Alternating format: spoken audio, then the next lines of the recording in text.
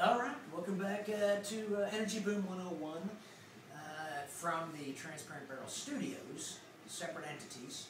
And this is, I think this is Dispatch from the Patch 2. Pretty sure. We're feeling good about that.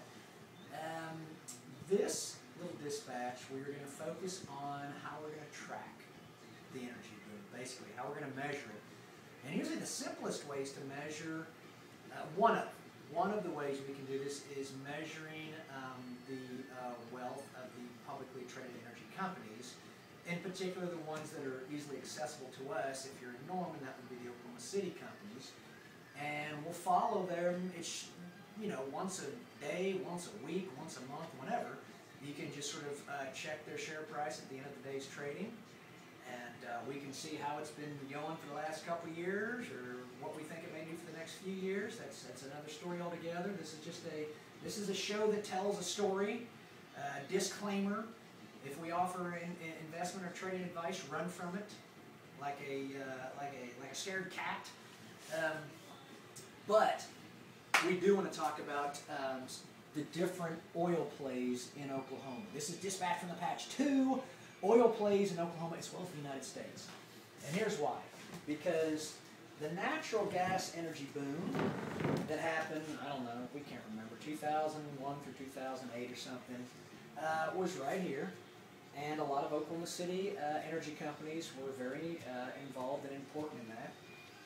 And that basic same application process is now happening in the oil plays throughout the United States. And they're in various stages of development. So you can look at them, and it turns out that a lot of these oil plays are also some of the premier drillers out of Oklahoma City. So we can sort of do two things. We can keep our eye on this expanding energy boom in the United States by really, at the end of the day, just following maybe 5, I don't know, we hope we can stop at 5, energy companies in Oklahoma City, maybe a few from Tulsa, just basic Oklahoma culture. And then we can also see what's going on not only with them and their money in Oklahoma City, but with what they're doing throughout the United States. Continental's headquartered in Oklahoma City, but for a long time all their money's been getting generated out of the Bakken beast. And it'll be just a really nice, easy way to check in every day and get a nice overview for what's happening. So let's sort of decide the different oil plays that we're going to follow and how we're going to follow them. Up top is the Bakken. I think Harold Hamm has been messing with that for probably over 10 years. And probably for the last 2 to 3 it's when it's probably first started uncorking. And it's still uncorking, and I would bet you money he has even more reserves in the ground than we know or Wall Street thinks.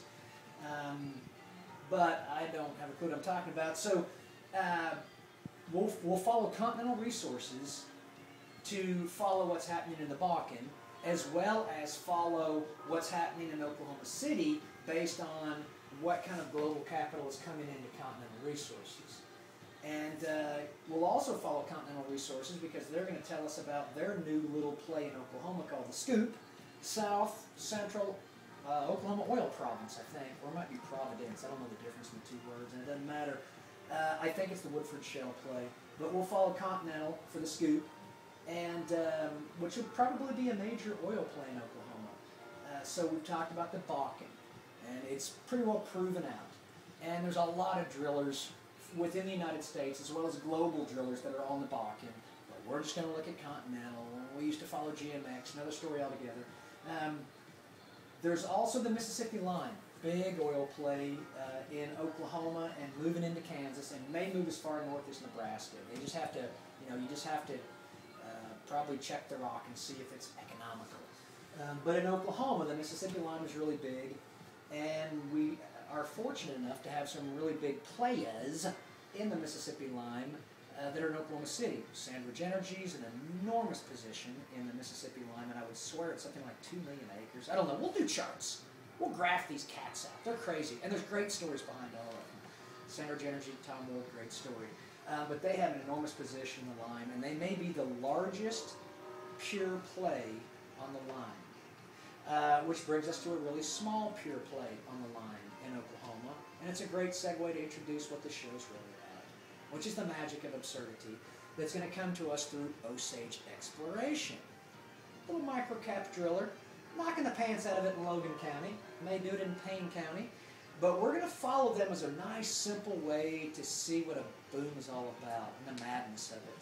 And I think, by the way, they're trading at about $1.30 a share for what that's worth. But Osage is a small company, but Sandridge is big. Devon has an enormous position in the lime. I say enormous. I think it's 400,000 acres, of which 100,000 have basically been de-risked, and of which they're, unless I misread the investor presentation, which happens quite often, but I believe Devon is committed to drilling 1,000 wells in their Mississippi lime location of 100,000 acres over the next 3 years at about 330 wells a year. So if you know that Devon's doing that amount, Sandridge is probably doing a bunch more too. And Chesapeake's got a big position in the lime, and there's probably others, but the Mississippi lime is a big play and may get bigger, probably will. And underneath it is the Woodford Shale, which is probably already big and may get bigger. Oh, you also have the Granite Wash, great little play out in western Oklahoma where Apache is uncorking some big wells, and Lynn Energy, headed by Paul Lynn, I think the famous comedian from Hollywood Squares, is uncorking a lot of big wells. But there's a lot going on. We're going to try and keep track of all of it. The train will come off the tracks in 3 weeks, so you don't have to worry about it. Other big oil plays, what kind of time do you think we have? 6 minutes? 45 seconds into it? Beautiful. We got 3 minutes. Unbelievable. Permian Basin, big oil play, West Texas, old school granddaddy. You got to respect the Permian. You got to respect West Texas. This is the old heart of the patch in the United States. Well, there's a new patch in the United States. It's an energy patch because you're getting other oil plays everywhere. But we talked about the Bakken, we talked about the lime. Permian Basin is classic old school West Texas. Midland, Odessa. Need I say more? God bless them. That would be a wicked place to hang out for about 10 years, I bet. We'll see. Eagle Ford, I think, is a brand new play. And I bet Chesapeake was probably very important in unlocking that. You're going to see me reference Chesapeake quite a bit, and it'll all make sense. Well, it won't, but that doesn't matter. The Eagle Ford, I think primarily its oil is what I think they call it a condensate. I'm sure I mispronounced that because it's condensate, 3 syllables, and I never made it past 2. But I think that's a sweet crude. And I'll try and figure this out, but I'm pretty sure that the irony of the global chess game is that the production out of Eagle Ford, I think, goes up to Canada primarily, so they can dilute their oil they get out of their Canadian sands to then bring down to some of our refineries. It's a gloriously entangled web that we weave. Shakespeare knew this. He should have been an oilman. The Eagle Ford is huge. The Utica in Ohio is another new play. Like the Eagle Ford, it's a new play. And it's probably going to be big, and we can follow Gulfport Energy out of Oklahoma City. They seem to be one of the premier drillers in there, and it's a great story because I think their CEO is a former school teacher. Maybe. We'll try. Maybe he'll come on the show. I seriously doubt it. The Utica in Ohio, by the way, just a quick, I have to give a quote. I think it was McClendon that said, the Utica is going to be the biggest thing to hit Ohio since the plow. Now that's really about as good as it gets. And he's probably going to be right. So we're going to follow Gulfport and the Utica. And speaking of McClendon, we'll be following American Energy Partners as well, probably up there. But I get ahead of myself. Utica's another big play. There's a smaller, the Niobrara. That may end up being a good oil play. I don't know. I sort of, we'll try and catch up on the Niobrara. I'm probably mispronouncing it, but it has potential. There's a smaller oil play opening up, and maybe it's been around for a while. This is in New Mexico. Beautiful old oil patch state. Hobbs enclosed New Mexico, unbelievable. But this is the San Juan oil play, and just a prediction, which I'm sure will collapse. It's right now being drilled by Williams out of Tulsa. I bet it's a wicked little play, and I bet they fly under the radar. So check it out. And I think Williams also out of Tulsa. As a quick side note, Global Energy Rainbow has 77% ownership in APCO. APCO drills in Argentina, so it's really getting connected. We're going to try and keep up with it. But that's Williams out of Tulsa. This is a small play that's sort of flying under the radar. The play that can be a lot of fun, though, to watch on Cork is the Monterey. It's in California. And the land of milk and honey is going to be the land of milk and black gold honey, because they've always been a huge oil producer, but you've never really known that.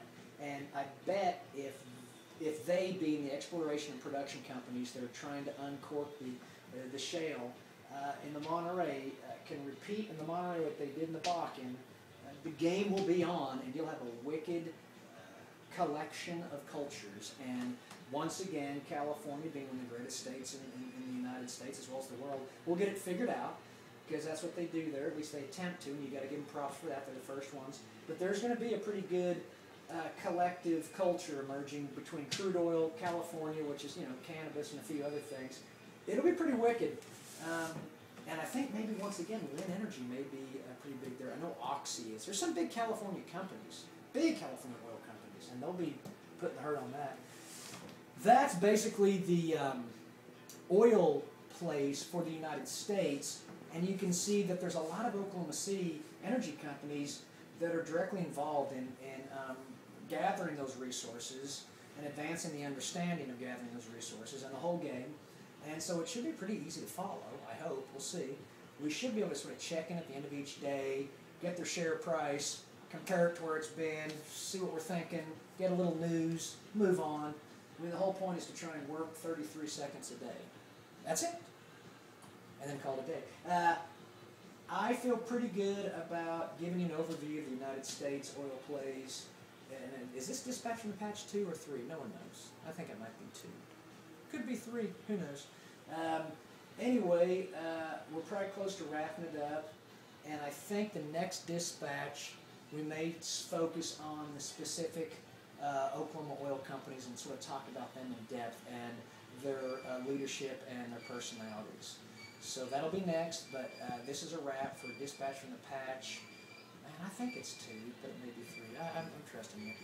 3, 2, 1, boom.